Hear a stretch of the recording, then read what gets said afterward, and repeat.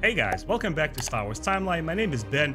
Once again, I'm very pleased to introduce the Star Wars legend, a popular American artist who needs no introduction, Mr. Greg. Please remind yourself what you're all about to our audience, where artists can find your work, what are your links, and tell us just a tiny bit about your career. We went over it in our previous interview. Just give us a brief introduction, please. Sure. Well, I'm Greg Hildebrandt. I was born in Detroit, Michigan in 1939. So I've been at it for 83 years.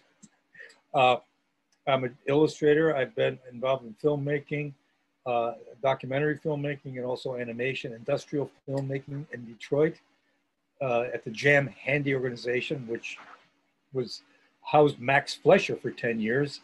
And so I had that privilege of working with animators of that nature. And then I went to do children's book illustration and documentary films on world hunger, and illustrated The Lord of the Rings in 1970s for Valentine Books, did the Star Wars poster for the first film, and have done many things since then. Worked for Magic, I've done cards for Harry Potter, I've done a lot of stuff for Marvel Comics. And if you want to look at my stuff, you can go to spiderwebart.com. And of course, we'll include all the links as well. Make sure fans know where to find you. Guys, pretty much, if you close your eyes and think of your popular superhero, Greg has painted him. Pretty much. And last time, as we were speaking, we had quite a different setup, which was absolutely lovely. And so in the moment, because you were painting your piece for Heavy Metal Magazine, Torn on the Dragon, and it was a centerfold piece. It's a completely done, right? Guys, once again, if you're interested a little bit more in depth, we speak about Greg's early childhood and his formative years as an artist. You could check out that previous podcast. But here today, we would like to move forward a little bit and focus around other interesting topics today. Could you please tell us what's the latest painting you're working on right now? Well, I painted a picture. I had a dream or nightmare in the late 60s. I was going through all kinds of huge changes, sociologically, politically, spiritually, religion, everything. Right. Everything was shifting, and a lot of conflict, a lot of confrontation. And I had this dream, nightmare, if you will, and I got up, I did sketches on it. And then after a while, I painted it. Well, I always kind of like the painting. Jean and I then started to work together. My now wife, but then agent, and she still is my agent and general manager for everything. That painting appeared in an art book by Valentine Books on myself and my brother, The Art of the Brothers Hildebrandt, and that painting was in that book, and Jean and I just started to work together, and I was in my studio, and she was at her home, and she called me, and she said Black Sabbath manager called, Black Sabbath, the heavy metal band, Black Sabbath manager called and said they wanted to use that painting, this dream painting, for their latest album, Mob Rules. And I said, no, it's too personal, do not, no, absolutely not. She said, okay. She hung up and said yes to them, which was, she called me to tell me she said yes to them, and I kind of like went crazy, and then I settled down. I said, wait a minute, yeah, why not? This is it's just sitting and it'll just sit there for a long time. So, but my concept back then was that was just an initial, more or less comprehensive color sketch. And for years I planned to paint it large. So wait, by no means it was a finished product. It was finished. It looked finished. Okay. But I didn't intend it to be, because I thought I wanted to get it out of my system, just get it down onto. It was painted on illustration board, in acrylic, and in wash, used as a wash, and then. But I always had the plan to paint it larger, and I never told Jean that. We've been together for like 40 years or so. Finally, I just mentioned it to her a month or so ago that I wanted to paint that larger. So she said, well, paint it. So I'm painting that painting now 4 times up from what I originally painted it, because there's something about bigger, when you're painting large, you feel more involved in it. It becomes more of a reality. Even as an audience, right, as a viewer, you're standing at the Met in front of a large canvas. It's quite a different experience than standing in front of a smaller picture where you step into its world. You forget about the borders, right? So, I mean, the painting that I'm working on that now, and that's not for, any intended publication or anything like that, even though it may find its way, but that is the purpose. But as far as actual work, I'm working on a layout right now for an album cover for this young woman Mm-hmm. who I'd done a painting of Duff McKagan of Guns N' Roses. Mm-hmm. He was a fan of my work, and Right. I painted a picture of his wife, who's a model. She's absolutely beautiful, Mm-hmm. and she had ideas, and she made her own costume, and I painted her portrait. And then this young lady got a hold of us. Yeah, Jean told me not to give too much detail about this, but Right. in any event, she's a friend of the family. Mm-hmm. Yeah, there's privacy issues involved. Right. But anyway, she's got a new album coming out, and she's asked me to paint the cover for it. She had some ideas of what she wanted, so I'm starting to draw that layout and work that up and get her Mm-hmm. approval and everything. And Yeah. so I'm doing that. Plus, we're doing some NFTs, believe Mm-hmm. it or not, for with heavy metal, because I'm very much involved with Heavy Metal Magazine right now. Right. In terms of doing art and projects. We'll definitely get to that topic as well. Yeah. Just before we pressed record, guys, we had a very brief exchange with Mr. Greg that there's one particular art piece that I would like to talk about. Mr. Greg, I'm really happy that you bring this personal kind of like story into this, because my father was collecting American Western and European heavy metal and rock vinyls back in Soviet Union. He's the one responsible putting me on Black Sabbath and all this rock and roll kind of like theme. Wow. But you start off from a place where an artist paints something that means personal to him. It's something that it's part of your inner world. But then art inevitably gets into the public eye, and now everybody gets to appraise it at one point or another. And my question is, what do you feel is the illustrator's contribution to the art world and the pop culture in general? The illustrator's contribution has been immense. Illustrators have been primary in contributing to pop culture. Mm-hmm. They are the pop culturalists. I mean, going way back. I mean, going back to classic illustrations. Leyendecker. Leyendecker was by contrast or comparison of today, he was like literally a rock star. He would have been Mick Jagger or one of the Beatles back in his day. That's how his illustrations impacted people. Mm-hmm. And so I think illustrators forever have been, on the forefront. I mean, Howard Pyle, the so-called grandfather of American illustration, and N.C. Wyatt, they were pop culture artists, basically, of their day. Yeah. And so I think it's very old, go much back further than that, And, when we transition the conversation into obviously comic book art, I managed a local comic book store here in New York City in the Bronx for 13 plus years. And when you interact with so many fans and also writers, we had a couple of writers who wrote for DC and Marvel, living that part of the Bronx area is known for that kind of like artistic boom. And there's an argument to be made that comic books became the myth of modern age. It's all of these Hercules and Jason and Argonauts transplanted into the modern age. And once again, guys, I've mentioned this before. Please do me a favor after you watch this podcast. Just Google Greg Hildebrandt, Brothers Hildebrandt, and Marvel or DC or any popular character that you might think of. They have painted. And you have painted Spider-Man, Wolverine, Captain America, Storm, Black Panther, Star Wars, you name it. The list is literally endless. Do you feel there's like this weight of responsibility to those particular fans who lived with these characters for most of their lives? Yeah, there is that. I mean, that's definitely there. You take into account the fandom, the audience, right. for any illustration, whether it be for comics or for. I did classics. Gene had a publishing company for a number of years, and we picked the public domain classics, starting with The Wizard of Oz, and then Dracula, and the works of Edgar Allan Poe, and Pinocchio, and Alice in Wonderland, and Peter Pan. And that approach is the same as in comics. Comics is more defined, though, because they're already existing as designed characters. But in the classics, whilst you think we know what they look like, there's been, with Alice in Wonderland, I don't know, 450 major artists had already painted Alice, right. Illustrated books, including Salvador Dali. And so the thing is, for me, as with Marvel or any fantasy or literature, I think, what's the audience's expectation? So you're always cognitive of that. Yeah, like, and when I illustrated the Lord of the Rings with my brother, Mm-hmm. it was twofold. I mean, in terms of, or threefold, really, satisfying yourself as an artist, you know, satisfying the expectation of the readership of the Lord of the Rings, and staying true as possible to the written word of J.R.R. Tolkien. As with any illustrated book that I do, I stay true. I have to read I can't take Peter Pan, say, and do my own take on it, inventing business.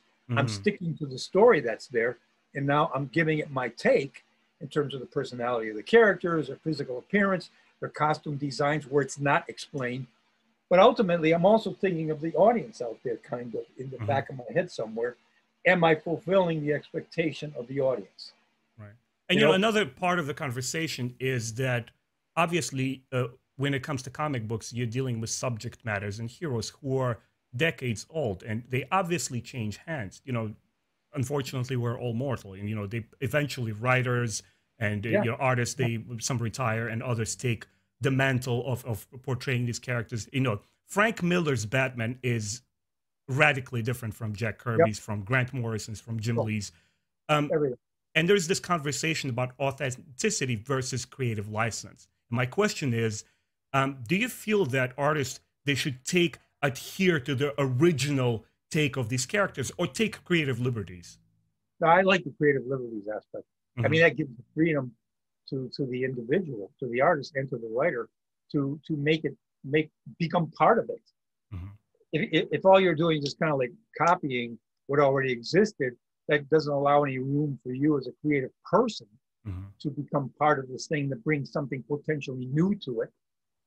And that's what I love about Marvel. Marvel never, nobody, we know what the costumes look like. So, you know, but they don't give you a style guide to maintain an exact look of the character. You know what I'm saying? They want the individual artist to become involved personally with it. So you have the sense and feeling that you're part of this. It's yours too. You know what I'm saying? Right. You're not just copying somebody else. So DC or Marvel, they would never come to you and say, well, Mr. Greg, we want you to portray a Wolverine, but make sure he's this particular height according to our encyclopedia. He has this massive muscle. Nothing? Nobody's ever told me that. It's like they give you the project, job, illustration, and you take it on yourself to go and look up what you want to look at. And when I took on like the card set there with my brother back in the 90s, there's so many artists you can look at. I mean, you know, you say, oh my God, I can look at Neil Adams, I can look at blah, blah, blah, blah, blah, blah. I simply went to the source in this case, not to copy, but to just to kind of get clues, to be inspired. You mean to the original artist, to the original writer, Jack Kirby, right? And Stan Lee. I mean, because they began it. Yeah, the fathers. The new Marvel that we know, right? And that's the center. That's the beginning. That's the Big Bang. You know, go to that. I mean, if you're going to, and I went to that, and just let that kind of like it fill me up. Even though, I mean, I appreciate and love. Do you suspect that some of it had to do with like Marvel coming to you and not vice versa, saying, oh, okay, he's such an established illustrator, we better not tell him how to do things, let him take a swing at it and give him interpretation because he has such a reputation already? Well, maybe that's part of it. I mean, the thing is, I think I told you this. I don't know if I mentioned this the last time we talked, but I was the one that said to Gene, I want to do something in the comics. It's like I'd gotten to the point that I grew up on comics. That's, I mean, my generation, that's what we had, comic books and radio and the movies on Saturday. And so I finally got, you know, to the point in the early 90s sometime where I said, I want to do something in the comics. She said, what do you want to do? I said, I don't know. You know, I wasn't sure. I said, if I have to go there and sweep floors, I'll sweep floors. That was my basic mentality. And I really meant that too. I said, I'll start wherever I have to start to just to do it. Because I have no professional experience in that. I mean, I'm not known for that. Right. Because that's a highly significant, highly respected art area, even though, generally speaking, we know who always tried to put it down as junk. Right. We artists know how high of a level of art, sequential art. Course. And I think your fans, the comic book fans, also know that. And you know, sometimes the reason I ask you this question is that sometimes when you take creative liberties, it works, and sometimes it misfires. Like when they were trying to relaunch the Thundercats, obviously everybody knows the popular American animated series, even though they did have Japanese animators working on the American show, in 2011, they went completely anime style. I thought it was wonderful. It lasted only one season, but for some reason, it just didn't take off. Do you feel there's a certain limit where you can push things and you just have to stop and balance it out and say, well, I can't push it too far artistically? Probably there is. I mean, but I'm not opposed to pushing it. Go. If it doesn't happen, well, then that's that. Right. But no, just keep moving forward. I mean, again, like you're always trying to stay true to and be integrous about it, and stay and have. I mean, it comes like, what kind of a fan are you as an artist? I mean, where do you want to go? What do you want to do with this? To me, I jump into it like I'm a kid. You know, that's it for me. Mm-hmm. I just I let it run me. I look at it as much and look at as many artists as I can now, and just kind of like get the feeling and put myself inside of it, and just whatever comes out comes out. Yeah. You know, I'm not trying to be different. I'm not trying to do anything other than what I do. You know what I'm saying? Right. But your hand and your experience also kind of sort of starts guiding you as well. In 1977, yeah. Go ahead. I'm sorry. To finish your other question about going to Marvel and getting this job, right? In what how they felt, they did. I mean, Tom DeFalco, the editor-in-chief, they were touring us through the whole studio. At that time, Tom said, "Greg, can I ask you a question?" I said, "Sure." He said, "What are you doing here?" So there was this mentality that I was the illustrator, and that existed with a lot of the comic artists. Wow. They were down here.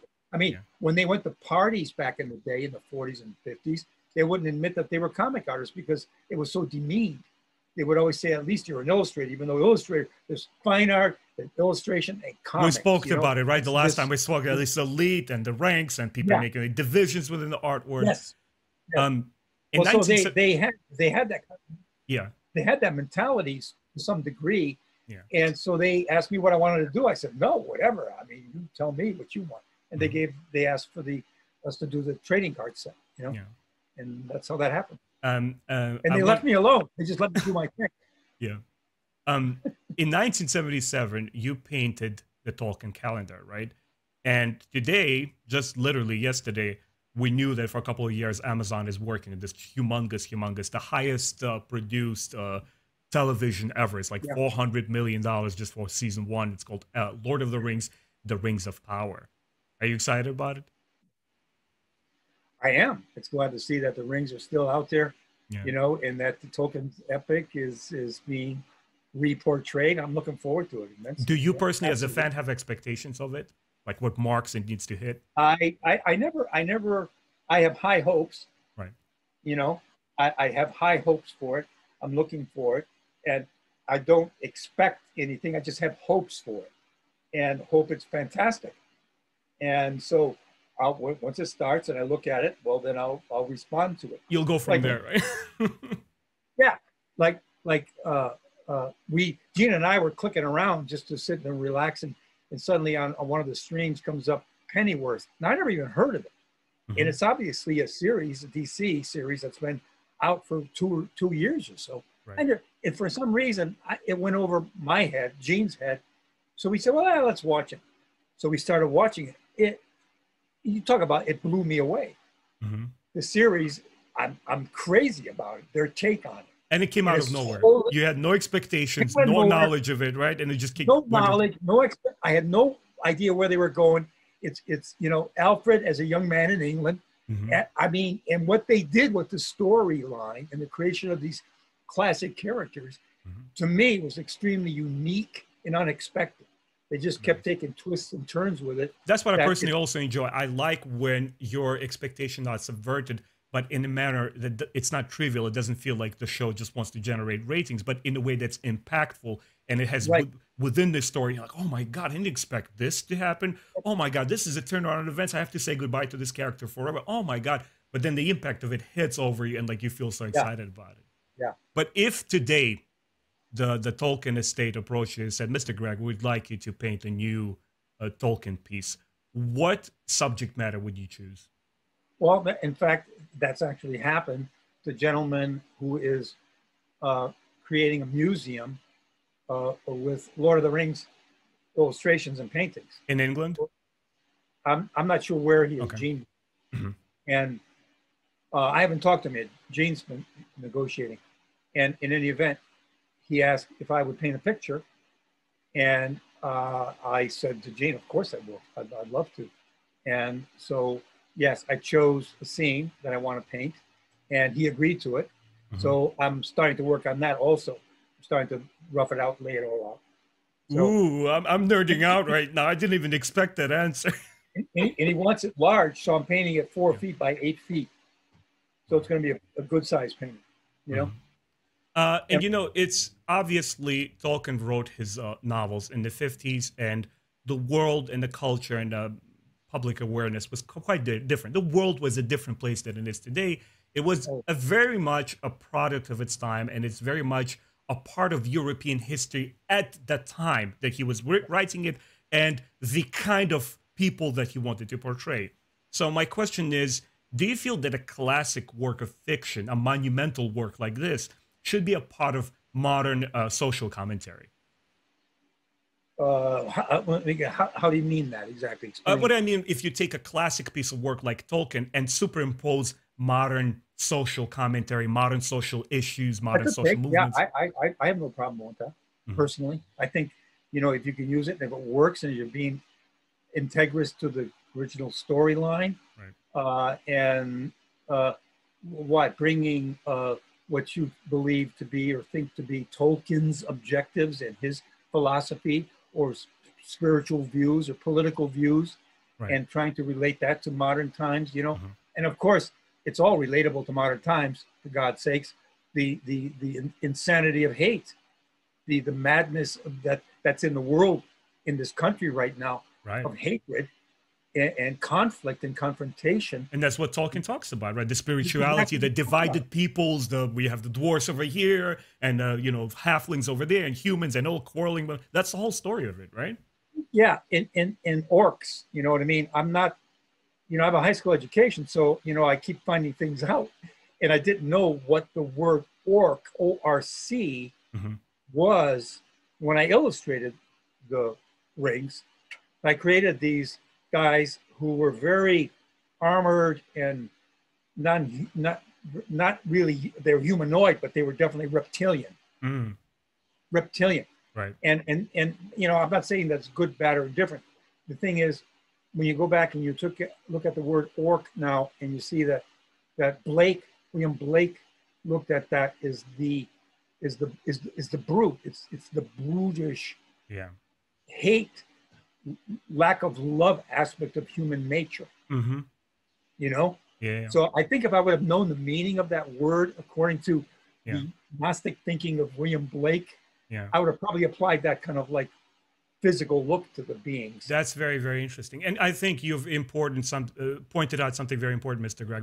We constantly come back to our favorite stories, to our favorite characters, and there's an opportunity to once again re-examine and learn and say, wow. And your perspective shifts, and no matter how old you are, you know, I'm 40, you're just a little bit older than I am, and and you have an opportunity to learn, you have an opportunity to inform yourself and just move forward. And you're absolutely right. You know, if you're creating something, even a classic work of fiction, it needs to speak to audience today, you know, not to the audience of the 50s and 60s, today, right? Totally.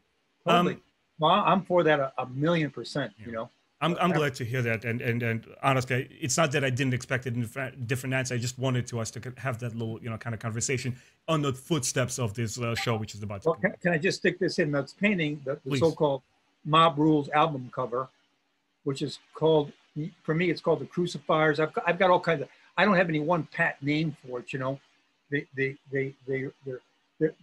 We were talking here with a friend, Keith, who's a friend and works with Gina as an artist, and his thought, and we were discussing, you know, these beings that are in the picture are faceless, black hole, covered with skins, and they're basically cloaked they're cloaked in the skins of their victims, in the flesh of their victims. That's who they are. Right. And with that knowledge that I have of that dream and what it meant to me then, I'm bringing to it what will enter this version of it that I'm painting, right, is present day horror, the mm-hmm. present day conflict and you're hate. Modernizing it for today's audience. Yeah, it's good. There will be elements in here that will be all, even though that kind of hate and intolerance and bigotry, mm-hmm. it goes way back to Cain and Abel. Yeah, absolutely true. Mm-hmm. It's always been here, yeah. in all kinds of levels, as you well know, mm-hmm. and it's still here. And I wanted to have a universal feeling that it goes back in time and in the present, and hopefully not too far into the future.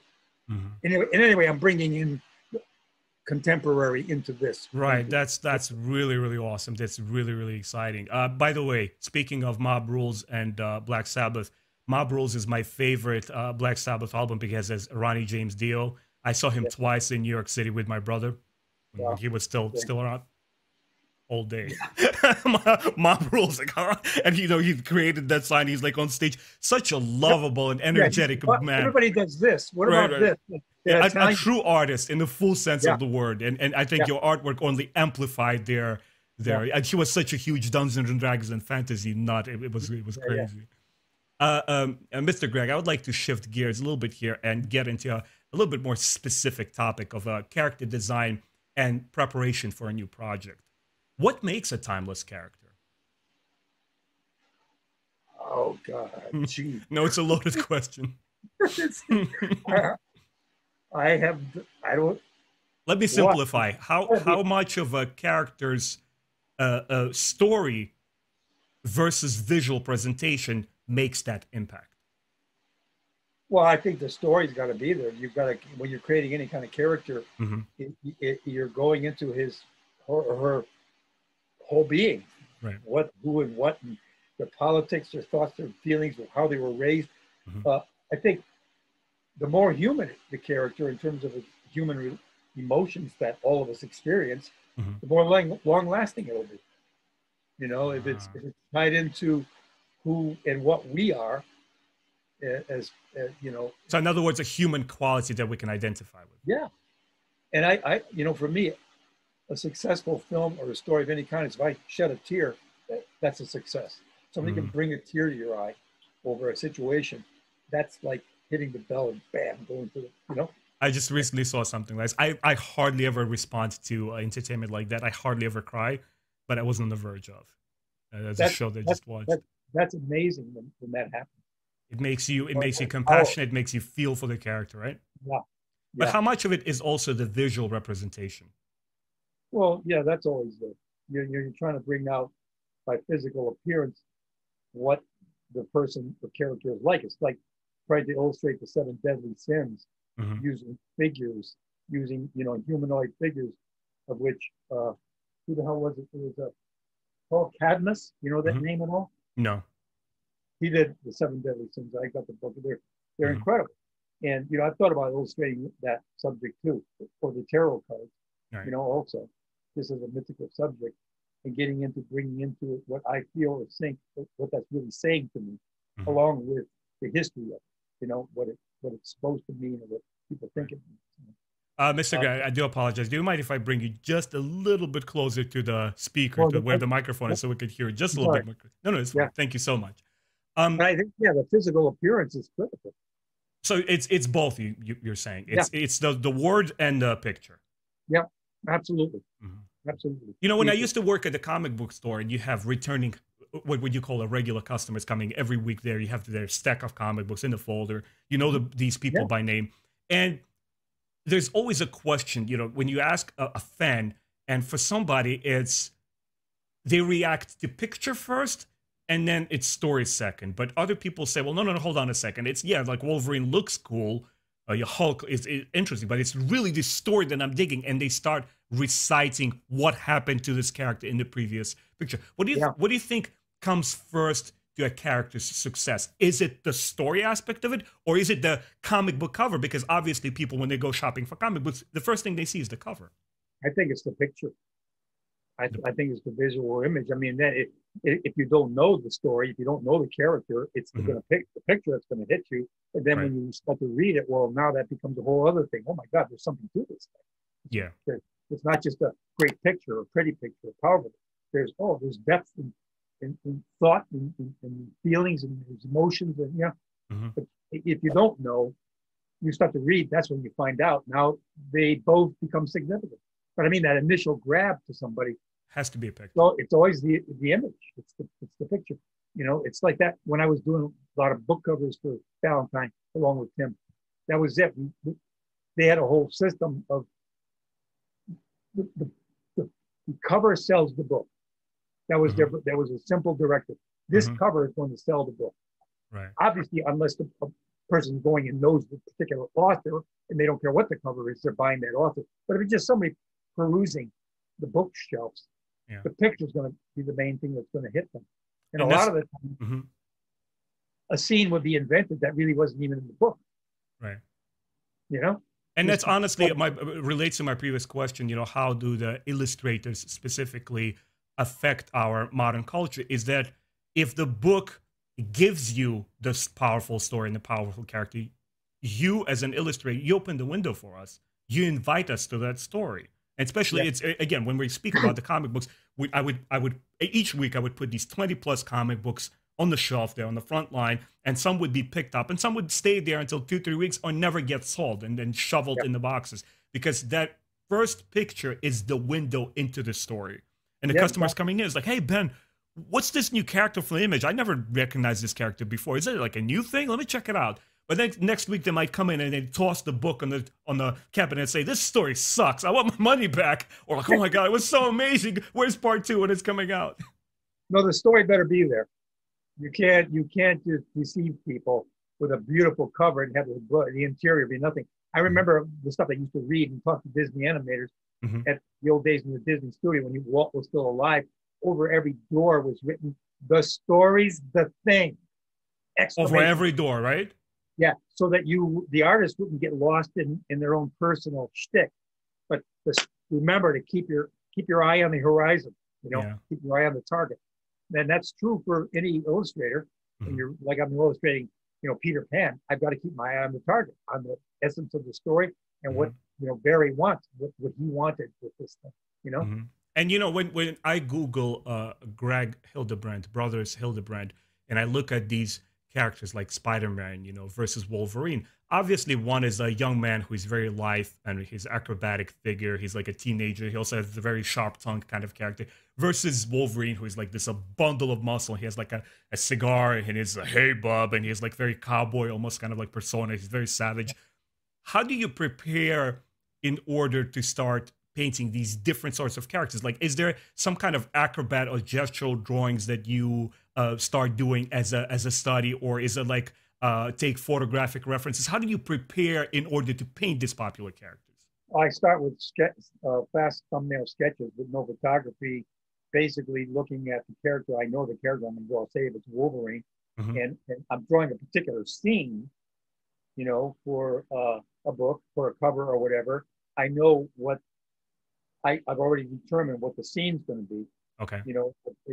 What I want it to be, and so therefore now I basically, I come up with a first of composition. That's composition is primal. Right.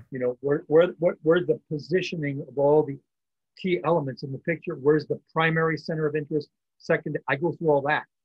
There's where he's located. This is the punch right here. This is where. And do you do quick sketches? Yeah, quick doodle. Almost that they're not about good drawing at all. It's not much more than a stick figure. But all it's about is positioning the elements. Key element goes Wolverine, say, and attitude.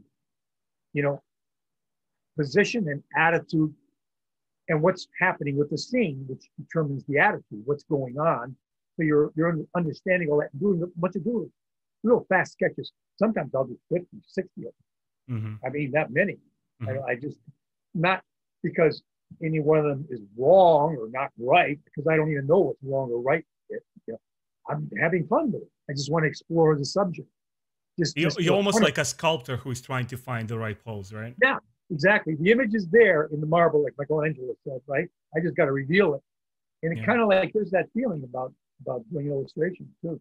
And so you find it and you get that pose and right attitude. Then I get a mop. First, no, that rough sketch, I'll tighten it all up now. Show that to Marvel. They say yes. Primarily, they say yes, and maybe some minor suggestions. Then I get a model. Yeah, it's something that I remember as a trained animator, which I have BA at traditional animation. I loved my classes of the sketch drawing and gestural drawings and stuff like this. Yeah. But this is now we talked about a little the established characters, the stuff that you came into and you painted. Now I want to talk about your original stuff, because the last painting that we were talking about, the opponent of the Dragon Lady, you said it was like your own invention version of like of your own Lord of the Rings sort of type of villain. How do you design your own characters? Well, in this case, that's got to look Lord of the Ringsy. You know what I mean? The character has to be. I want him to be, so you can't see his face. He's helmeted in dark armor, and so I kind of understand what's going on with the character from all my knowledge about the Lord of the Rings, and more or less very medieval-esque, and so I just start doodling. It's like I a lot of stuff happens. You intellectually, your thought process leads you to a certain point, and all you're doing there is just, as it were, seeing through a glass darkly. You kind of like know what you're going towards, but until I put that pencil on the piece of paper, I start to make moves and marks. That's when it starts to grow, and sometimes it'll just take its own life. Yeah. Just like a writer, you start to write, and the characters telling you where to go. And they tell you to write it over and over again and throw it away and until you know who this character is. Yeah, and that character finally is talking to you. You're not talking to the. See, you're speaking as an author to me right now. I feel like I'm talking to an artist and an author at the same time, because I guess it's a very similar kind of process, right? Same thing. You're inventing. There's a white piece of paper in front of you. You got to fill this thing up with this story that you and mood and atmosphere and character that you're trying to create. Eventually, you get it, and it starts to tell you what to be. Yeah. And, when I have a couple of like how to write books, like with musings of someday maybe touching the craft, and like if I'm not intimidated, just write my own story. But they always say it's hard, right? And the writers say that you need to know everything about your character before you start on your story. You need to know what their desires are. And we spoke about the last time. I completely marvel over your art. I'm a huge fan. When I look at your paintings, there is a story on the canvas. It's not merely a picture. There is a background story to this character. Do you know everything about your original characters that you designed before you start drawing them? Do you have like mental sketches? I know a lot, but I don't know everything, because in the drawing, they start to become more and more alive, and their personalities emerge, their way of speaking and their attitudes and what they can do and can't do. And then, in fact, one of the stories that I wrote with my son, The Emerald Seven, which appeared in the Frank Rosetta Fantasy Illustrated magazine, for the brief stay of that magazine, it only lasted for several issues. We were on a path to creating a whole ongoing story, and my son started off. I had designed some characters, and Tim he did some work, and they were pirate type fantasy pirates. Fantasy pirates, okay. Fantasy pirate chick to start off with, and then I started drawing other kinds, all these kinds and types, and they were all sort of like from different worlds, so they weren't all just humans. They were all different kinds of beings, and as I drew them, they started to develop a character. My son started to write about them. Tim and I started to draw more pictures and designing their ships and what happened. Oh, they're kind of like these kinds. We're inventing it as we go. In fact, we're inventing it as we go and doing the finished first segment of the story, and it's appearing in the magazine, and we're still inventing it as we go. And then it appears in the second issue, and we're still inventing. So the process never stops, right? It never stops, and you're running into plot situations of you painted yourself into a corner, how the hell are you going to get out of it? And Mm-hmm. the inventiveness then that has to take place. My son was fantastic at it, of inventing business, how to get out of that corner. Yeah. You see what I'm saying? And that was exciting as hell. Because Awesome. it's not just here in your room. This is in print. And you've got to get this thing ready for the, you know. But it's funny how I see the same level of excitement from you, because when you talk about Lord of the Rings and Tolkien, which, guys, we spoke about our previous podcast, I'll definitely drop the link here so you could check it out. But you share the same amount of excitement for the story that you didn't invent, but you're still living in there as a fan. And also, when you create your own stories, you're equally excited because now you are the captain of the ship. You're charting the destiny for these characters. Yeah, that's the ultimate thrill, if it were, if you want to put it that way. That's the ultimate challenge to be original. I mean, that's the ultimate kick. You know, that's it. I mean, it's all yours. It's your baby. You're creating your own kid here. And I've been doing that. And I've got all kinds of stories that I got going. I got another great one going with my son, Nikola Tesla. Yeah. And, you know, we hope to take that somewhere. You know, it's an alternate story. It's not the old, you know, Edison versus Tesla. Right. We've created him. It's like Bram Stoker's Dracula, right? He takes a historical character and then puts a twist on it. Right. It's a pretty big twist. And so it's fun. And you just kind of like, the thrill of inventing these characters and circumstances as you go is like, you know, you're living a whole separate life of excitement by doing it. You know what I'm saying? Yeah. It's like you're whole in this whole other world of who said it? I forgot the quote exactly. I don't remember the origin of this quote, but they were saying those who read books live many lives. Those who don't read literature live only one life. There you go. Right? And those who create stuff like the literature and illustration. You create the worlds for us, for fans to like just jump into and completely be absorbed by them. Mr. Greg, there's one piece I'd love to talk about. I told you that the way that I discovered your art when I started Googling, because I didn't have just access to your art before, and I started looking at all these cards, Dash Rendar, Star Wars, and an original Star Wars painting. Just yesterday or before yesterday, a couple of days ago, I click on my Twitter because, you know, I see you always on my feed, and I see The Angel of the Gods. It's the licensed heavy metal piece that I think you painted in 1981. It was released in 1982. And now we're celebrating the 40th anniversary of this piece, and it's going to be featured in a cover of the Heavy Metal magazine for February 22nd. First of all, congratulations. Your piece is as old as I am. And to 40 more years, sir, it's phenomenal. It's inconceivable for me. And I have to be honest with you. I'm not trying to sugarcoat it or just sound extravagant to spice up this, you know, live stream or podcast. I was blown away. I was completely stunned by that piece. If you don't mind, with your permission, what I'd like to do is I want to segue into the artist's creative voice. But before we get to that, and I ask my questions about this piece, if you don't mind, just my own very tiny, very abbreviated interpretation of that piece, and we'll take it from there.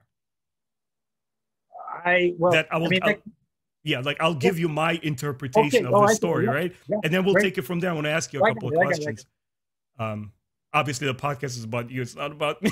I just wanted to kind of like nerd out about the story.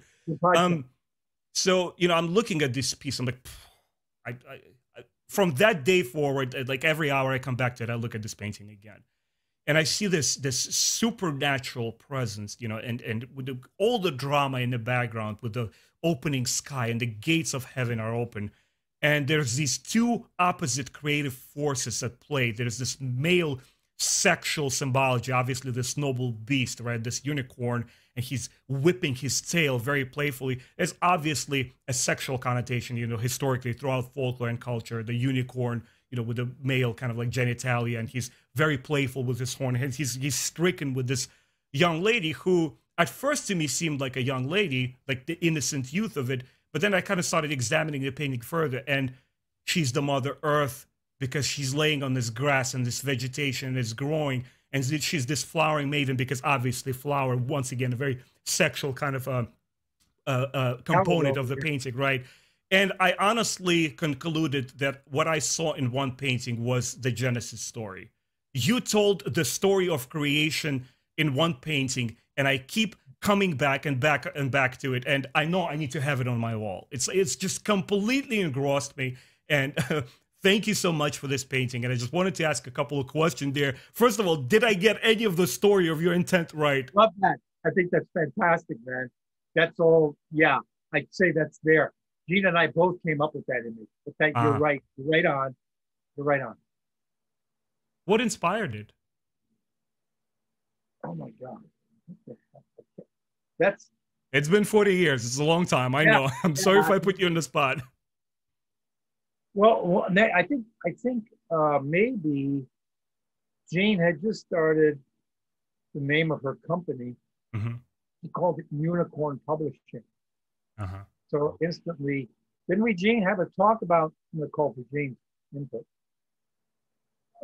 the Angel of the Gods painting? You and I discussed that first of all. Mm-hmm. I said I wanted to paint a unicorn. As simple as that. Yeah, and because I had never painted one. Okay. And Jane said, you'll paint a girl with her, a nude. Mm. So Jane entered that. And I said, fantastic. So it's a collaborative process. A husband and wife, a male and a female, the two Yes. Well, we weren't married yet. We were married to separate people. We so we were not, we were on a wavelength though creatively, incredibly so. And so Jean suggested that. She's the one that suggested the calla lilies, all in the foreground, which were very erotic indeed. And I then start to draw an image that's, how can I put it, more graphic than this one, without getting too descriptive. Right. Now, the issue was this, though. What we were designing this for was for a poster for Verkerka Publishing. Mm-hmm. I don't know if you've ever heard of them. No. They were one of the biggest, were one of the biggest poster publishers in the world. And they were in Holland, located in Holland. And we had done some work, 2 pictures for them that they wanted. They suggested they wanted these particular kinds of images, hidden image puzzle for a puzzle. And Gene suggested to them that paper was not going to sell. And they didn't sell. It didn't work. And this was, it was all very business oriented also. You get me? How the right, of course. Yeah. How stuff happens. She said, well, we've got to come up with an image that will make the money back that they lost. I get it. And come up with something that's bound to really hit well, even though you never know what's going to hit, really. Yeah. And it's not our responsibility, but we chose to do it, and we just wanted to do it. And so that's it. I finally did the layout of that whole setup with the glorious sky opening up. And I wanted to have that, this is what you're discussing, the more mythological, mystical, supernatural quality about it in terms of the yin and yang. When I look at the piece, it's such a beautiful synergy between the innocent and playful. And because, as I've read on the website a little bit, that painting set you on your course later on in the 90s to get seriously involved and interested in the pinup art.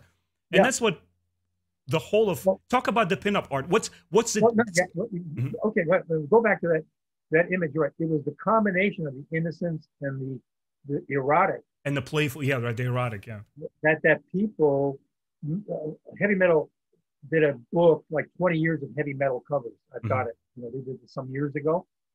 And that cover was the biggest seller in their history up to that point, that cover, because it contained those elements.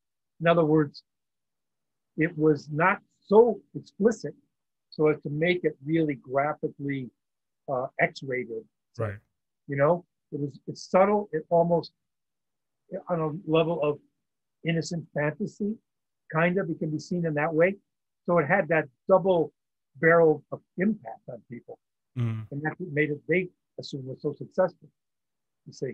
Yeah, I love how her breasts are. She's just a beautiful. Everybody appreciates and instinctively loves, the beautiful, the life, that there's this perfect form, and how her breasts are covered by this beautiful flowing hair. And I don't know why, I just look at it, nothing about this, there is not an ounce of like vulgarity or explicitness, like, hey, come look at this, appreciate the body, not the soul. You're looking at something that has a very spiritual foundation to it. Yeah, absolutely. I totally, I'm glad, I'm so happy that you see it that way. Do you feel that there is an appeal? When I started art school here and I started learning more about different artistic movements, and I stumbled across the pinup art and how much of impact it had on American illustration.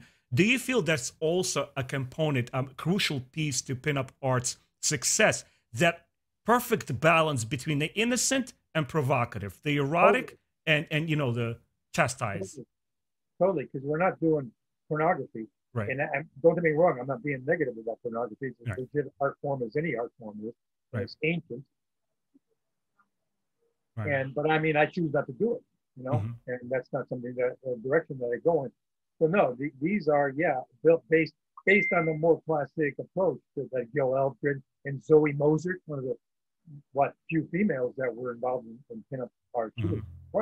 Alberto Vargas, I think I've mentioned the last time we spoke, that he was the one that kind of opened my eyes to it. I saw his work and I was just stunned.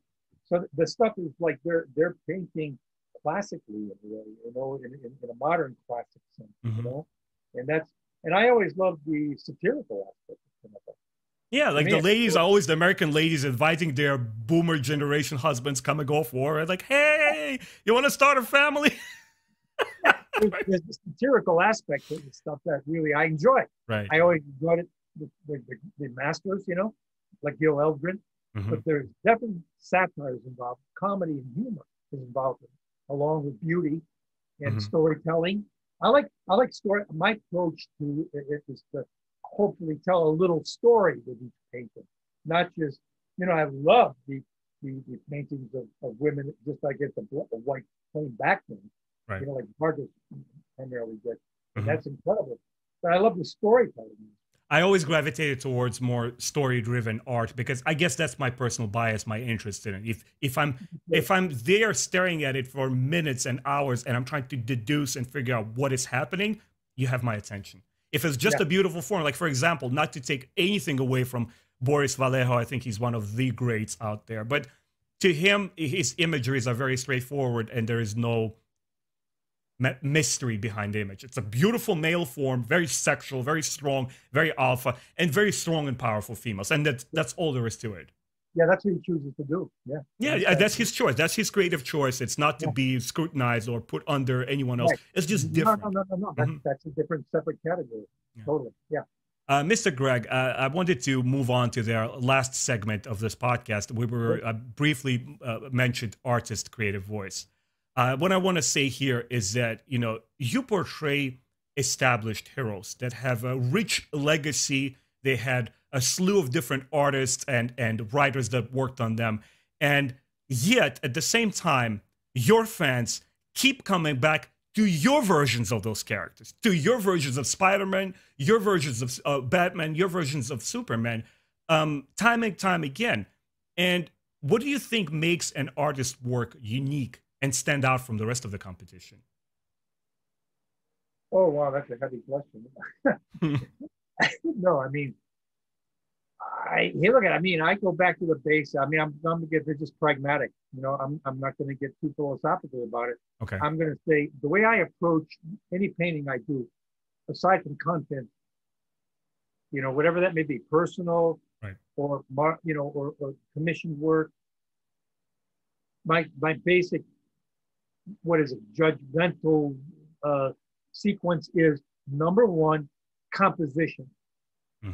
How powerful, direct, readable, clear, dramatic, emotional is the composition. That is the setup. That is the positioning of all the elements in the picture frame. That's very pragmatic. How do you position all that to get the biggest impact? The second is, in line of importance, as far as I'm concerned, is drawing. How well drawn is it? How well drawn? Not that it has to be realistic, how well drawn is it? That's number two. The third, in my particular case, because I deal with form, is lighting. What's the lighting? How dramatic is the lighting? Is the lighting part of the story? Is it conveying the mood, the atmosphere, the story that you're trying to tell? Where are you positioning your lights? And fourthly, what color? What color are those lights? And how does that, and how do those colored lights impact every object in your scene? Mm-hmm. That's the sequence of events that I go through. I think if I were to say, comes down at the end of that, yeah, that's what I end up with. I think if I were to say that, you know, how each creative person has their own unique voice, their vision. If I were personally as a fan to describe your unique voice, it's the first thing that I reacted to on a instinctually was the colors. And the color palette is so rich and contrasting. It's like, it's very celebratory of life. You celebrate heroism. You celebrate that vitality of like, I'm going to go and do the good thing. I'm Batman. I'm going to don this mask and I'm going to go and save the good guys from the bad guys. Well, certainly when it comes to the comic stuff, that's where, when I took that on with Tim back in the 90s, I said, my God, this is the great opportunity to go crazy with color. This is, after all, the 4-color pop culture medium. Right. You know, we're talking the original printing, the primary colors. Look at Superman. He's the primary colors: red, yellow, and blue. Primary colors. You know, and that's this imagery. It's that primary, gutsy, and powerful, and strong, and in your face.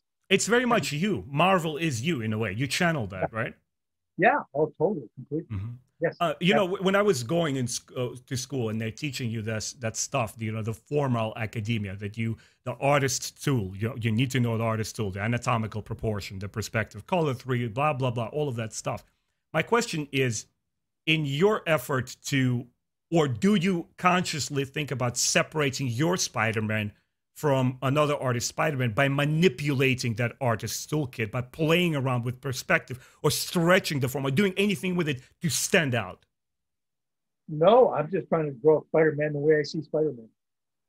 I mean, I don't look at other artists other than to be inspired, not to copy, right, not to be formed, not to try to be different than. So there's no magic trick to it? No, there's no magic trick. I try to draw a picture of Spider-Man the way I see Spider-Man.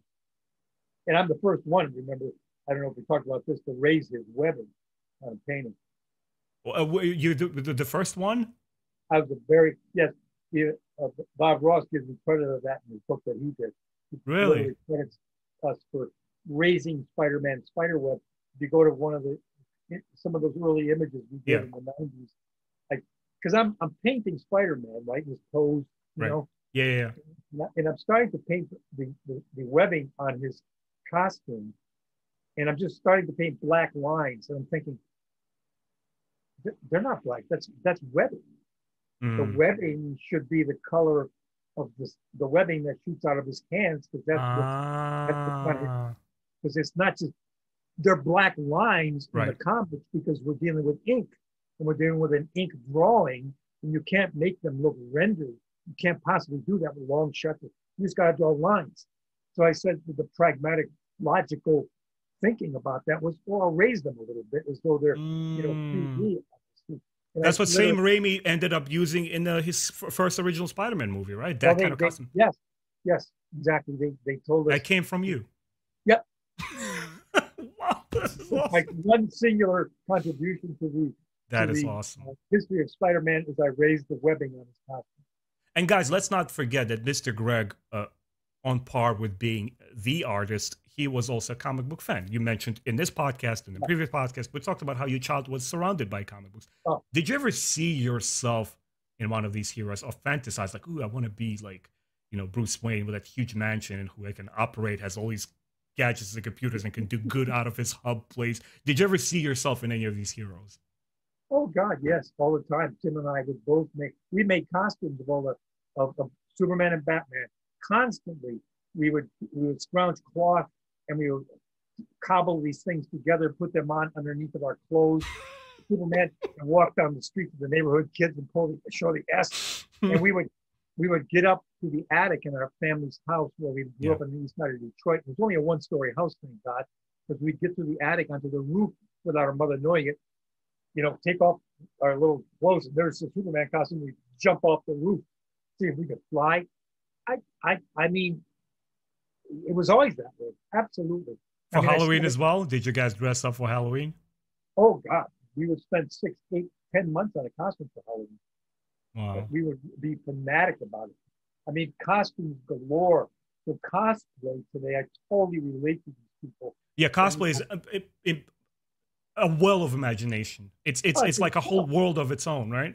It's a world of its own. People exhibiting their creativity, and some of them are fantastic. I mean, they're just like professional. I mean, you know, on the level of a movie. But just, and I'm totally relate to it because I mean, I did this all my life, and I still do it when I need to do illustration. You know. You know what cracks me up? When they do gender swap heroes, they do it in Star Wars all the time, and it drives some jaded fans up the walls. I love it.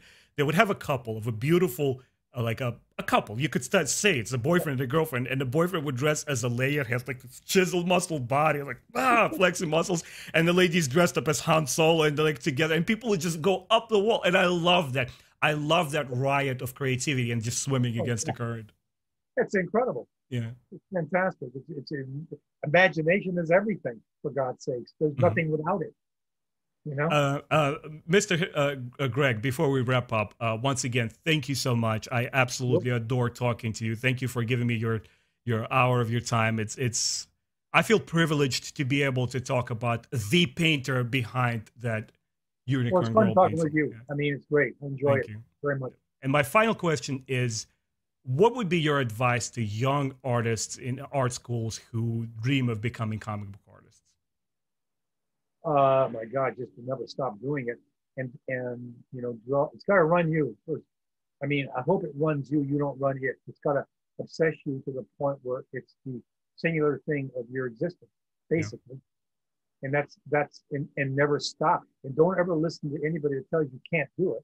Number one, don't ever listen to anybody that says no. And always be inspired by others' work. Don't try to compete with them. Mm-hmm. I'm totally against competition in art completely. That's for other realms and genres. Compete with yourself. You know, constantly challenge yourself to get better and better and better. Be inspired by other people's work. Don't try to copy it. Be inspired by it. You know, and just let it turn you on. And that's the main motivation you should have. But I don't know if that's helpful, but that's the way. I think it's super helpful. I think young people, because me going through my college experience too, and not being sure of myself and still finding my footing in the art world as a 40-year-old, I think it's immensely valuable for young people to hear it from a legend like you. Tell them that. Follow your heart. You know, it never stops. Every time I start a new piece, it's challenging. I mean, you know, there's that fear of failure that's there. You know, will I be able to, is it that never leaves you. That's just all part, but that's all part of the process. So I mean, you as young, being insecure or not being that certain, just remember that gets better and better and better. You become more certain, and you gather information and knowledge, but you still are always approaching the thing with humility and with great expectation and uncertainty. But that's the thrill of it. You know, to see if you can finally get your way through that and get to the other end of it and end up with something. Don't be afraid of a challenge, right? That's right. Mr. Greg, once again, thank you so much for being here with us. I hope we get to do this again. This is our very first podcast of this year. Congratulations on the 40th anniversary. Once we click off here, I'd like to talk to you about how can I acquire a larger version-sized piece of that poster. But guys, thank you so much for watching. We really appreciate it. I absolutely urge you to check out Mr. Greg's links. I'll drop them all in this video section below. Check out his art. He is a true legend, a monumental contribution to Star Wars fans, to comic book fans, to popular culture in general. If you enjoyed this video, guys, please consider subscribing, hit all the links, and we'll see you next time. Take care, everybody. Thanks for watching. Bye-bye.